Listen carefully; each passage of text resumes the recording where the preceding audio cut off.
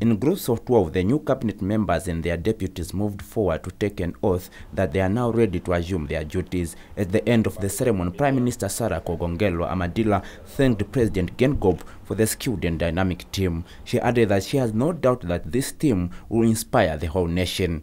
We take note that the Parliament has organized an induction workshop for all members of Parliament that will take up our time for the whole of the week that starts tomorrow.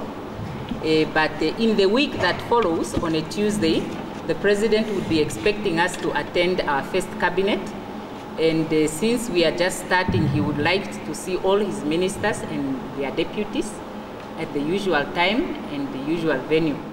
The Prime Minister concluded that Cabinet will hit the ground running when business as usual resumes next week, Tuesday.